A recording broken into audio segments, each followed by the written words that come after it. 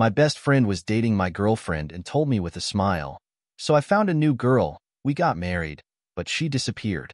I strolled into my usual hangout, a rustic bar and grill, and found a seat at a small table tucked in the back. I ordered a burger, fries, and a beer, and settled in to watch whatever was on TV. It was tuned to a public channel featuring a segment on classic country music legends, most of whom had passed on, though a few were still with us. The show had a nostalgic and somewhat somber tone as they shared the backstories of these icons. I was struck by how many of them had come from humble beginnings, scraping by with very little.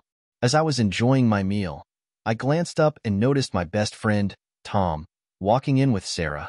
A wave of disbelief hit me. Sarah was supposed to be my girlfriend. I had asked her to join me tonight, but she claimed she had prior plans with friends and suggested we meet up tomorrow instead. Sarah and I had been seeing each other for about 6 months, and I thought we were serious. We spent almost every weekend together, and I was starting to fall for her hard. She often said she felt the same, and we even talked about the idea of getting engaged, though we weren't in a hurry. We figured there was no need to rush since we were in a steady relationship. As the TV show ended, someone turned on the jukebox, and Patsy Cline's Crazy started playing. The lyrics hit me. I knew you'd love me as long as you wanted, and then someday you'd leave me for somebody new. I couldn't help but wonder if Tom was that somebody new. The kicker was that Tom knew exactly how I felt about Sarah. It seemed the unspoken rule of not messing with a friend's girl didn't mean much to him. As the song played on, I kept my eyes on them as they acted like a couple. The final verse, crazy for thinking that my love could hold you. I'm crazy for trying and crazy for crying, and I'm crazy for loving you, echoed in my mind. I couldn't just sit there. I stood up, walked over to them, and Tom looked at me, his face turning serious. Jake, you should walk away before things get ugly, he warned. If I see you again, one of us will end up in the hospital, I shot back. And as for you, Sarah, we're done. You've shown me your true colors. With that, I left the bar. The next day, my phone wouldn't stop ringing. It was Sarah, but I had no desire to talk. Later, Tom called, and I decided to pick up. Jake, man, I'm really sorry, Tom began. You know I've always found Sarah attractive. We were chatting at work, and I asked her out, and she agreed. Don't give me that crap, Tom. You knew she was my girl, and you asked her out anyway. How many times have you been with her? Jake, it was only... How many times, Tom? Don't lie. 3 times, Jake. We've been together 3 times. We kind of developed feelings for each other. I'm sorry. And what about Melissa? Does she know you've been cheating on her? She deserves better than you. I don't ever want to see you again, and as for Sarah, you two can have each other, I said before hanging up. Melissa was Tom's girlfriend, and the 3 of us worked at the same factory. There's a whole story behind how we met, but that's for another time. My phone rang again, and this time it was Sarah. I figured I might as well hear her out. Jake, I'm sorry. Tom asked me out a few times, and eventually, I said yes. It didn't mean anything. Don't lie, Sarah. I talked to Tom, and he told me you were together at least 3 times. Probably more. Was it the money? Good luck with that. You 2 gold diggers deserve each other. I'm done with you, and the only person I feel sorry for is Melissa. She thought you and Tom were her friends. Stay out of my life. I grew up in West Virginia, the oldest of 8 kids. I played football in high school, and during my senior year, I was offered a scholarship to a college in Indiana. I was 6 feet 3 inches and weighed about 250 pounds, playing as an offensive lineman. My parents couldn't afford to send me to college, so I jumped at the chance. I wanted to study civil engineering because I enjoyed working with my hands. I was a bit of a shy guy, but having sisters taught me to treat women with respect. My mom always said, treat girls the way you'd want your sisters to be treated. At college, I made friends with a guy named Tom. He was outgoing, though not into sports. He had a sharp mind and mentioned that his family had some money. He wasn't rolling in it now, but he hinted there might be an inheritance down the road. He was studying business management. When football didn't occupy my time, we'd hang out together. Tom was a natural with the ladies, and we went to a lot of parties. Women seemed to flock to him, and I have to give him credit for helping me break out of my shell a bit. After graduation, I stayed in Indiana and got a job as a civil engineer with a construction firm. The pay was good, and I found a small apartment near the job site. I also bought a used pickup truck. Every month, I'd send $400 back home to help out my parents. My dad was a coal miner, and our family was close-knit. Tom found a job at a local warehouse, which turned out to be a supplier for my company. Eventually, he worked his way up to being the warehouse manager. We hung out on weekends, and he told me about his girlfriend, Melissa, who worked with him as an inventory control supervisor. Tom introduced me to Melissa, and I could have easily fallen for her, but I had a rule about not getting involved with a friend's girl. It was a tough decision, but I respected that boundary. I did go on a few dates with some women from my company, but nothing serious. I didn't join Tom and Melissa on double dates often because being around Melissa stirred up feelings I couldn't act on. She was always kind to me, though. Tom invited me to their company's Christmas party since they were one of our suppliers. I figured why not and decided to go. At the party, I met a woman named Sarah.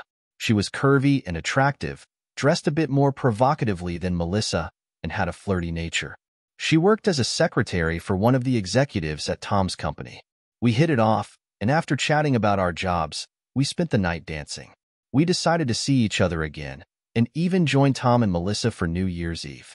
Melissa made a comment about being happy for me, but something about her tone seemed off. That night, I brought Sarah back to my place, and let's just say, she didn't disappoint. The next morning, Sarah seemed surprised by my modest apartment.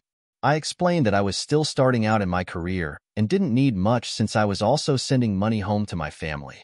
I told her that one day I'd think about upgrading, but I wasn't focused on material things right now.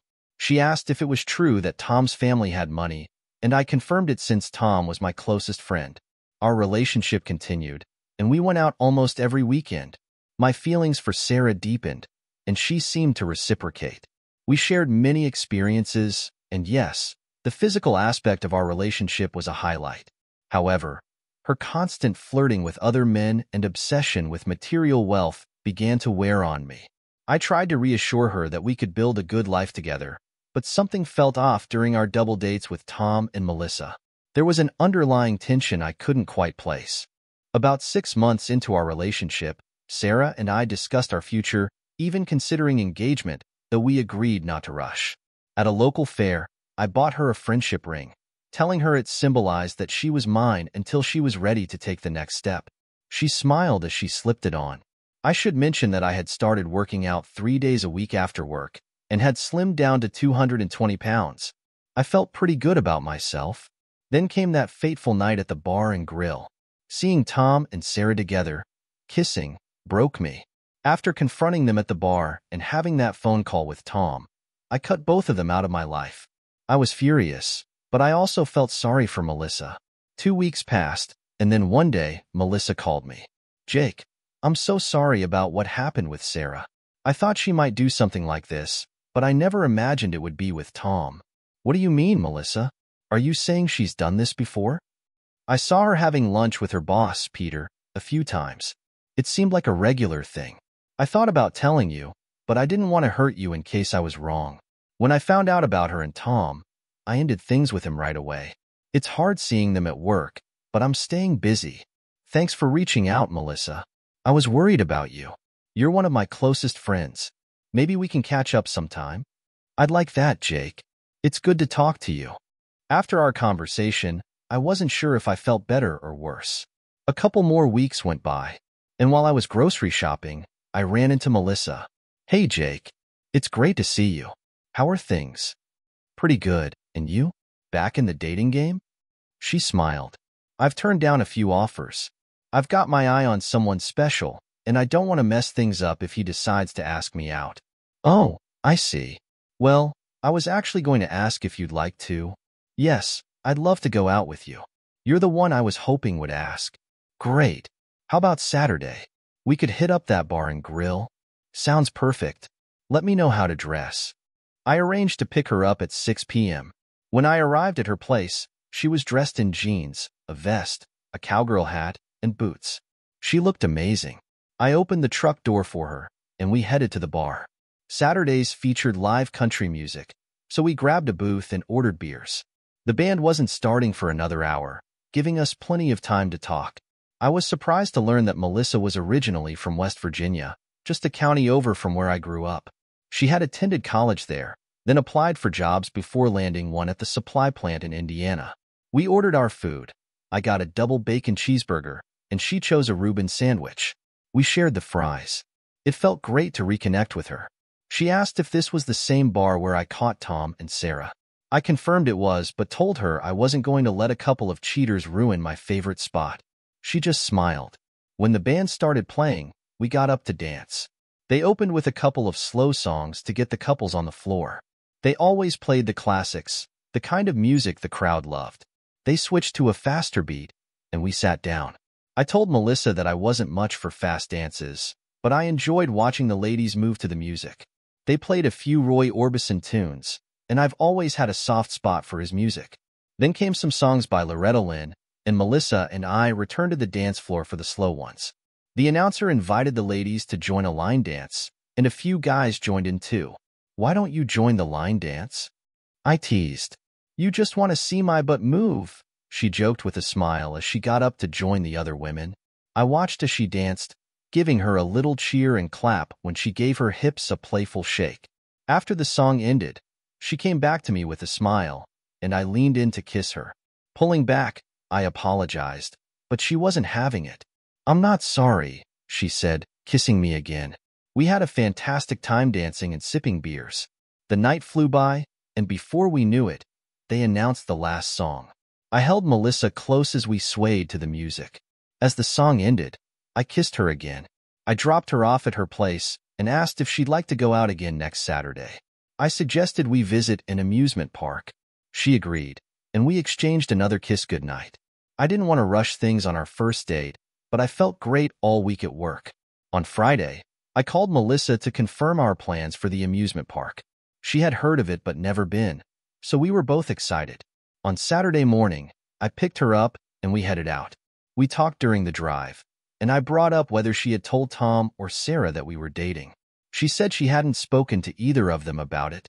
We had a blast at the park, riding all the roller coasters and catching various shows. We stopped for dinner at a Texas-themed restaurant on the way back. By the time I dropped her off, we were both exhausted. Melissa lived with a roommate named Jane, a friendly woman in her 50s who worked at a local store. Melissa appreciated having a roommate who treated her like family, and they were close. I told Melissa I'd be out of town the following weekend, but would love to see her the weekend after.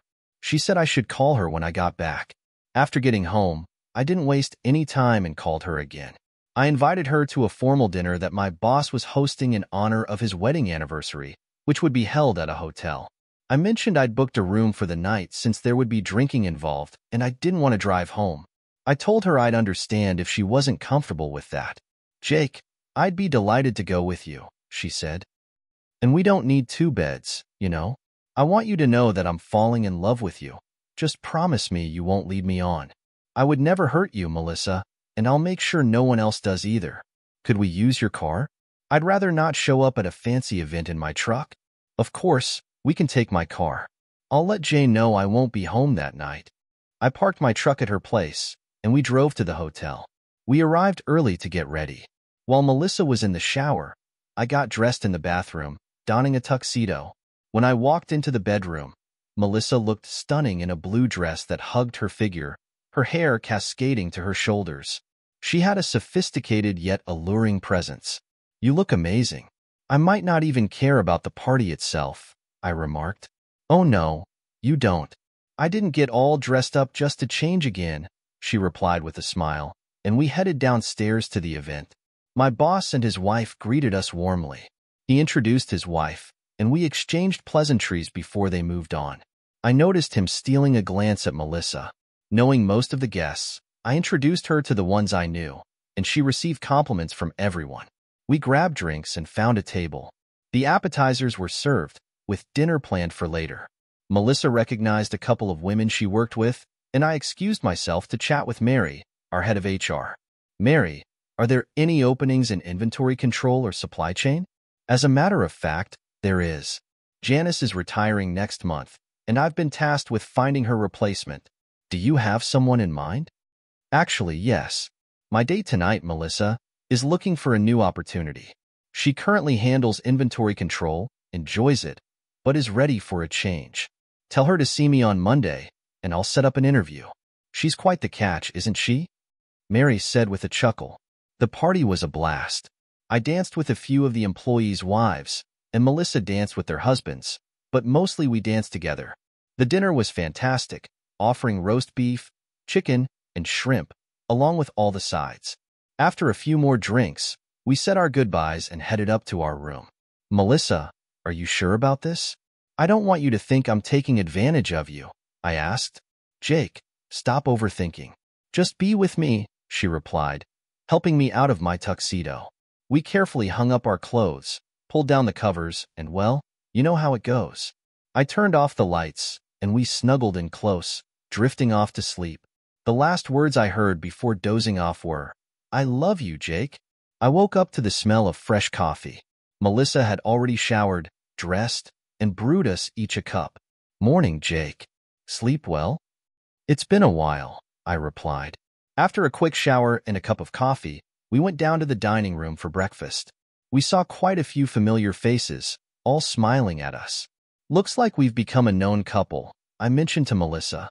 Mary stopped by our table on her way out and told Melissa, see you Monday, with a smile. What was that about? Melissa asked. I forgot to mention that you have an interview with Mary on Monday at the company, I said with a grin. Remember, you were thinking about changing jobs? Tears welled up in her eyes as she whispered, Jake, I hope this isn't a dream. I love you so much. We chatted on the way home. I told her that in 2 weeks, I planned to visit my parents in West Virginia and that I'd love for her to join me. I was leaving on Friday evening and returning Sunday. I also suggested we could stop by to see her parents if she wanted. I'd love to come with you, Jake. But just so you know, my parents are traditional, so we might not be sharing a bed. I'm sure it'll all work out, I said. Final update. We set off for West Virginia, and on the way, Melissa mentioned that Tom and Sarah were getting married next month because Sarah was visibly pregnant. She thought Sarah believed she was marrying into money, but she'd soon realize that Tom's wealth was mostly an illusion. I explained that Tom's lifestyle was funded by debt, not real wealth. When we arrived at my parents' home, we were greeted by a spacious, old farmhouse with several bedrooms and bathrooms. My siblings who still lived there came out to welcome us, followed by Mom and Dad. I introduced Melissa, and she received warm hugs from everyone. We spent hours talking. I knew my family would love Melissa. She noticed an old photo of me in my football uniform and got emotional. What's wrong? Are you okay? I asked. Jake, do you remember that time you played football at Ashford during an away game? After the match, you walked through a tunnel, and 2 guys were trying to drag a girl in a yellow sweater into the tunnel. You stepped in, threw one of them down, and tackled the other.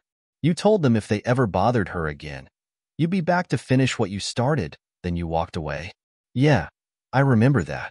But I never told anyone. How do you know about it? Jake, I was that girl. I never saw your face, just the number 74 on your jersey. I tried to find you afterward, but no one knew who you were. I only found out your name was Jake, but that was it. I was waiting for my friend when those guys grabbed me, dragged me into the tunnel, and said they wanted to have some fun. I screamed for help, and that's when you showed up. They never bothered me again, she explained, tears in her eyes. She leaned in and kissed me. There was something familiar about you when I first met you. Now I know why. Later that night, Mom had prepared a guest room for Melissa and told me I could sleep in the basement. Around 1 in the morning, Melissa joined me. We shared a quiet moment before she returned to her room about an hour later. The next day, we visited Melissa's family. I hadn't known her parents were well off until we pulled up to their lovely house. She had 2 younger sisters who were equally beautiful. She introduced me as her boyfriend, and I overheard her sister, Emily, telling Melissa I was quite a catch. Inside, we chatted with her parents. Her dad, Mr. Harper, asked about my job and background, clearly protective of his daughter. Mr. Harper, I'd like to talk to you about marrying your daughter. I'm here to ask for your blessing, I said, surprising both Melissa and her parents.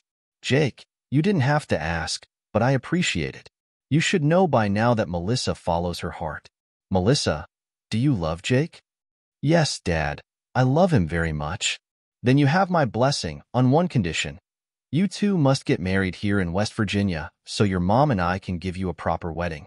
And we'll cover the costs. I pulled out an engagement ring from my pocket, got down on one knee, and proposed. Melissa said yes, kissed me, then hugged her parents, who were shedding tears of joy. We all celebrated with a fantastic dinner. Back at my parents' house, we shared the news, and they were thrilled. My relatives who lived nearby came over for a barbecue. Dad took charge of the grill, while Mom and Melissa handled the sides. My family welcomed Melissa with open arms. After a day of celebration, we said our goodbyes and promised to keep everyone updated on the wedding plans. That night, Melissa and I had another quiet moment together. We tried to keep things discreet, but you know how that goes. She didn't head back upstairs until almost 5 in the morning. The next morning, over breakfast, Mom and Melissa exchanged knowing smiles. We had a hearty country breakfast before saying our goodbyes and heading home. On Monday, Melissa had her interview, and by Tuesday, she got a call from Mary offering her the job. She called to share the good news, but I was already in the loop. We celebrated with dinner at our favorite bar. Melissa mentioned that Tom and Sarah were on vacation, off to Las Vegas to get married. She said it was the best 2 weeks she'd had at work, not having to deal with them. She also mentioned that everyone was sad to see her leave, but understood she was moving on to a better opportunity. Working at my company meant having one of the highest-paying jobs in the area, and Melissa felt lucky to have secured the job. She kept our engagement a secret, only revealing it to close friends. Before she left, she placed an anonymous note on Tom's desk, suggesting he get a DNA test once the baby was born, given Sarah's frequent lunches with her boss. She signed it with a simple congratulations.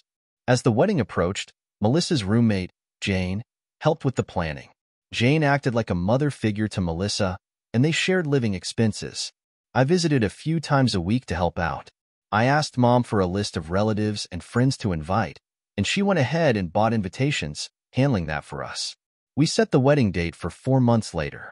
Melissa's parents took care of finding a church and a venue for the reception.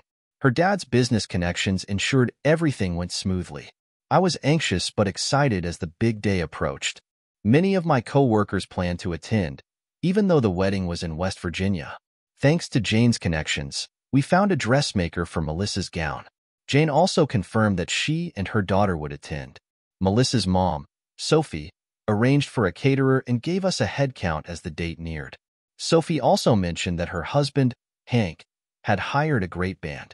Everything was falling into place. I asked Melissa if she thought the wedding preparations were getting out of hand, knowing it would be expensive. Jake, this grand wedding is my parents' dream. They've wanted this for us since we were little. My sisters will have similar weddings. Why didn't you tell me about your family's wealth before? I wanted you to love me for who I am, not for my money. Only Jane knows about this, not even Tom. Does this change anything for you? No, I love you for you. If you want, I can sign a prenuptial agreement. Jake, there's no need for that. We'll be together forever. Besides, I don't have much now, maybe someday through inheritance, but for now, I just want a loving husband. Melissa finalized her wedding party. Her dad would walk her down the aisle, her older sister would be the maid of honor, and her younger sister and my 2 married sisters would be bridesmaids. My brothers-in-law would be groomsmen, and my single brothers would pair with her sisters. My younger brother was my best man, and my niece and nephew were the flower girl and ring bearer. Everyone was thrilled to be involved. Melissa was thriving in her new job, and everyone admired her. She was loved by her colleagues. A dilemma arose since she had only been there for a few months and hadn't accrued much vacation time. We considered a whirlwind wedding weekend, but just 2 weeks before the wedding, the plant manager called me to his office. Jake, I heard you're facing a tight schedule for the wedding. Mary mentioned you're leaving Friday, getting married Saturday, and returning Sunday. Is that right? Yeah, Mark, that's the plan. Melissa doesn't have much time off. Well, make sure you let your lovely wife know we're giving her personal time off from Thursday through the next week. Oh, and here are 2 tickets for a 4-day cruise as a wedding gift. Thanks, Mark. She's going to be thrilled. I shook his hand and called Melissa to invite her out for lunch, telling her I had important news. At the restaurant, Melissa asked, "What's up, Jake?" Mark called me in today. He said you're getting time off from Thursday through the entire next week. We don't have to rush. And wait, there's more. I placed the cruise tickets on the table. Tears welled up in her eyes as she realized how much easier our plans had just become. With everything ready, we headed to West Virginia on Thursday. The rehearsal and dinner took place on Friday. I asked Dad if he needed money for the wedding, but he told me he had saved everything I'd sent him since we announced our plans. I respected him even more for that.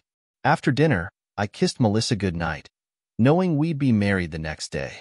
Melissa's mom handled the guest list, not telling me the total number to avoid adding to my nerves. I knew all my siblings, aunts, uncles, and their families would be there.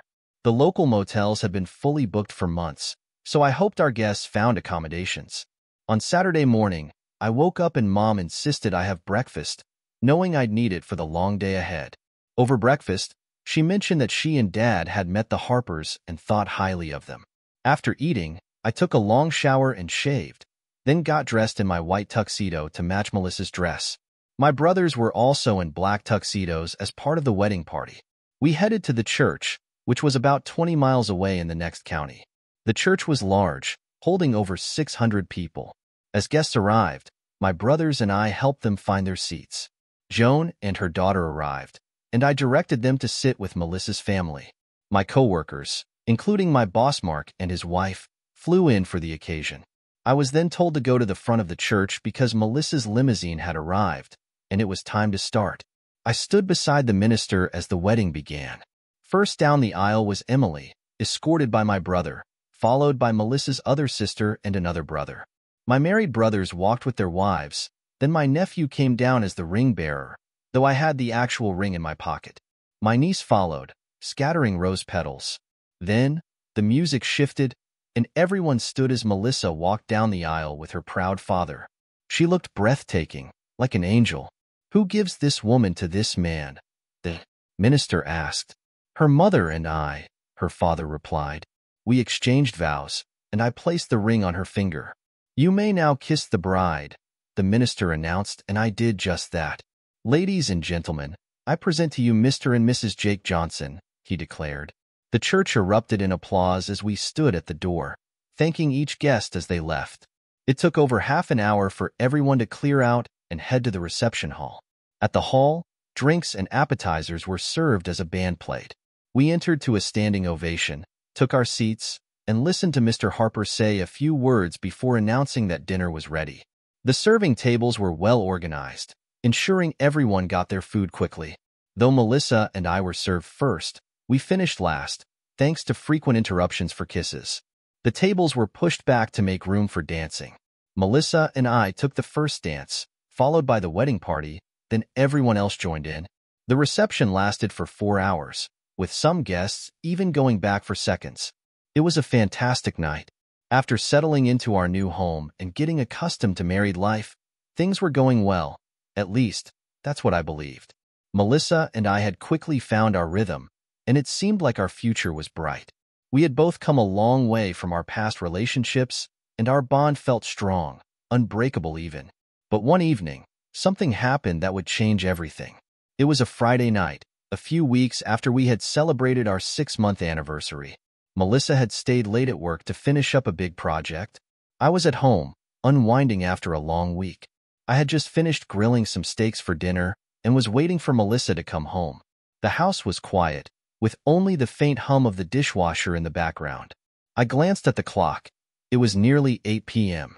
Melissa hadn't called, which was unusual, but I figured she was caught up at work. I shot her a quick text, asking when she'd be home.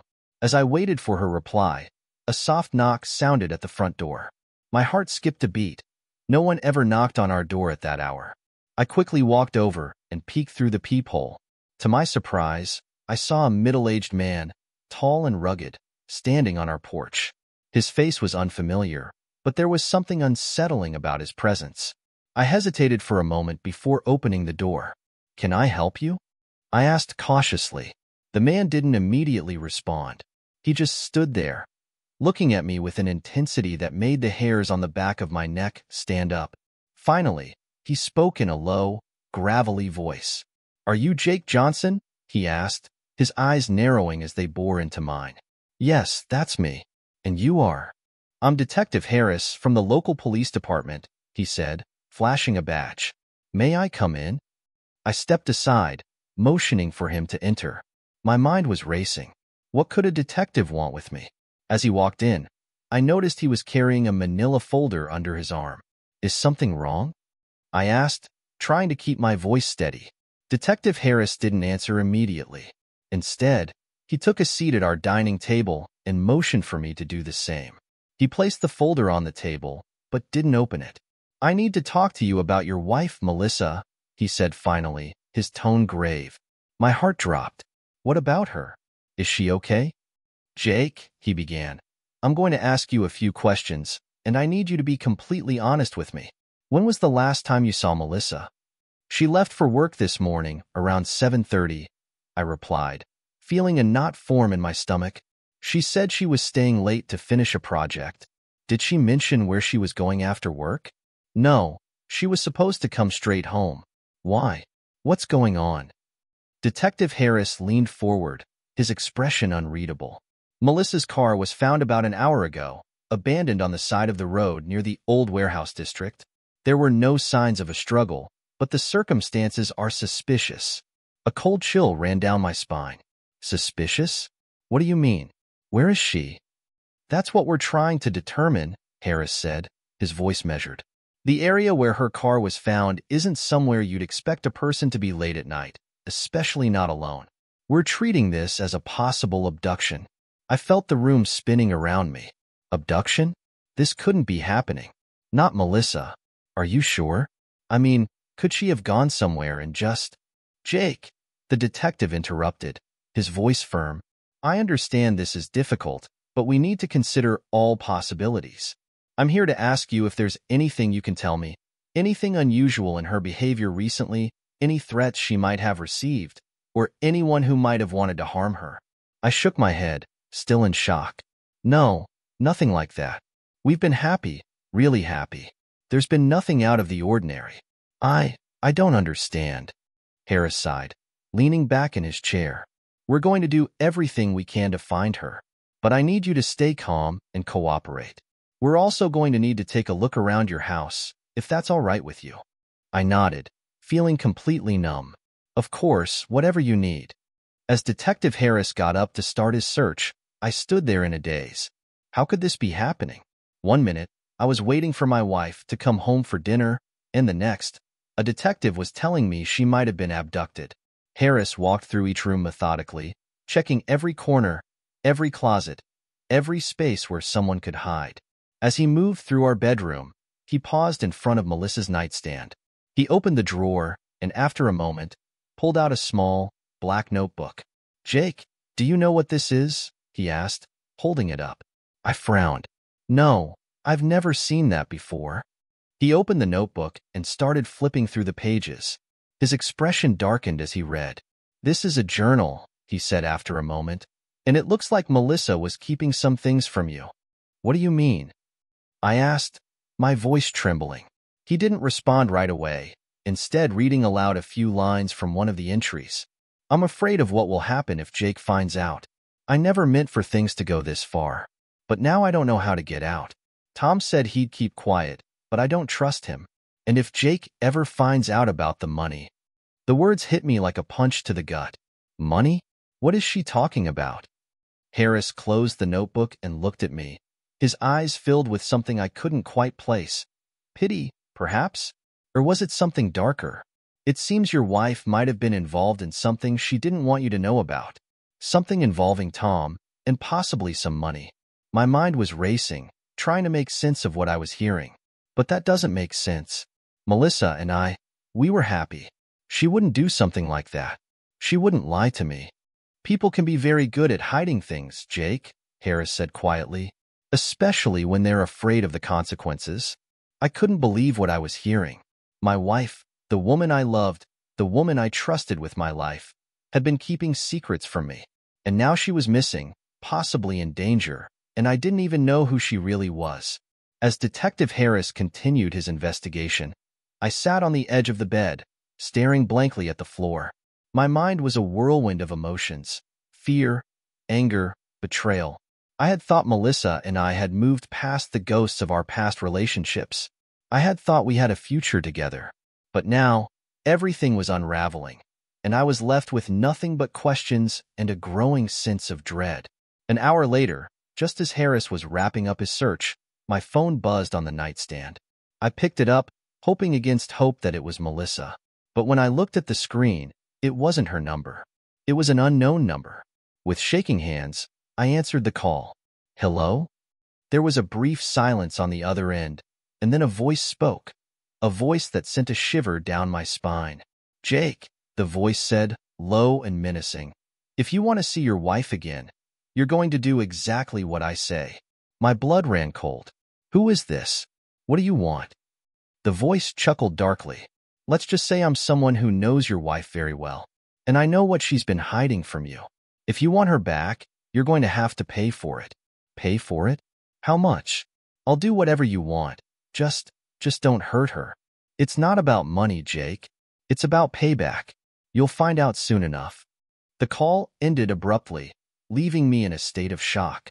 I turned to Detective Harris, who had been watching me closely. That was them, I said, my voice barely above a whisper. They have Melissa, and they're demanding something from me. Harris nodded grimly. We'll trace the call, see if we can pinpoint their location. But Jake, you need to be prepared for anything. This could be more than just a ransom. It could be personal. As the reality of the situation began to sink in, I felt a wave of helplessness wash over me. The life I had built with Melissa was falling apart before my eyes, and there was nothing I could do to stop it. All I could do was hope that I would get her back, and that we could somehow find a way to move forward. But deep down, I knew that nothing would ever be the same again.